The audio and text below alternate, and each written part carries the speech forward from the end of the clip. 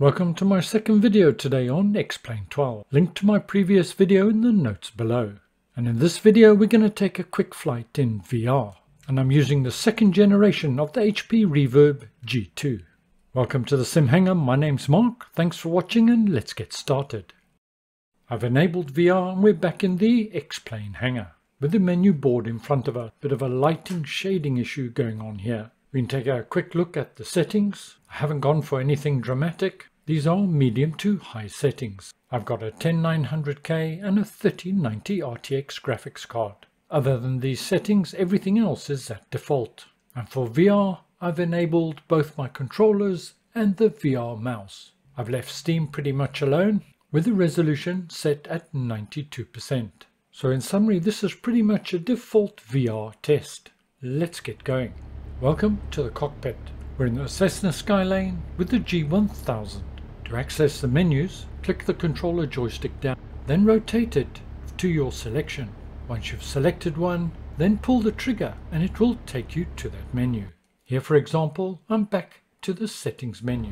If you're like me and you prefer the mouse, you'll still find it much easier to use the controller for things such as reseating yourself back in the pilot seat. That's selected now and I've pulled the trigger. Throttle all the way forward and let's get going. Now you're not seeing exactly what I'm seeing in the headset, and two things are evident to me right from the get-go. One, the instruments are really clear and easy to read. And secondly, even though I've got cloud quality on maximum, in the VR headset the clouds are absolutely horrible. Now I know I've got motion reprojection on, but there's a fair amount of waviness or ripples as I look at the clouds. It's very distracting. But it is early access, but I sincerely hope that this issue gets tackled soon. You'll have note I'm staying fairly low initially, as I want to judge frame rate and the smoothness of the VR, and I'm deliberately flying in an area that will have auto-gen. That's me, not the sim, messing about with the throttle. At the settings that you've seen, well, it's fairly smooth in the VR headset, but there are tiny micro pauses every now and again. Again, I'm not sure if they're evident to you looking at the video, but they were clear to me in the VR headset. They are very tiny, very micro stutters, but they are there. As I come low over these trees, you might be able to see it.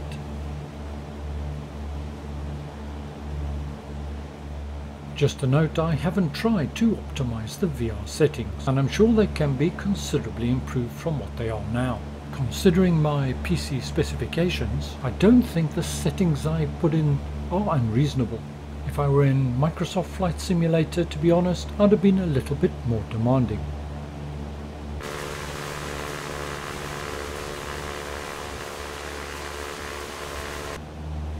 We're now able to get more of an impression of the autogen.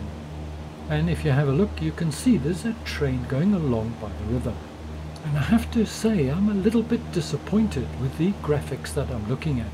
Perhaps it's me and I had too high an expectation of XPlane 12.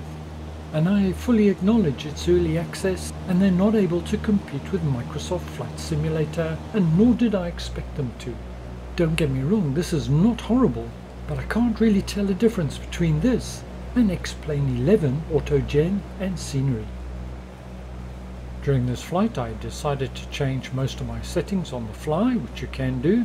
Selected settings, went back to the menu and back to the graphics options, and I turned some, not all of them, all the way up, just to stress the system and see what would happen. I've edited the results out. VR was basically unflyable with everything set to max. Just like in XPlane 11.5, controllers are supported in XPlane 12. And you do so using exactly the same process as before. Highlight an item, pull the trigger, and then move the controller accordingly. I did find periodically I had trouble reactivating the mouse after using the controller, but that might just have been me. VR performance in 11.5 had a reputation for being very smooth and very good. Right now in this early access version, VR is not bad, but it's not quite as good. I guess there's more going on under the hood. Now it's all too easy to get hypercritical, and I'm very conscious of that. And as mentioned before, we have to recognize this is early access, and there's more work to be done. But from a VR perspective, this feels like an upgrade. It feels like 11.6, not version 12. Thank you very much for joining me today. I hope you found it useful and informative. See you again soon. Bye for now.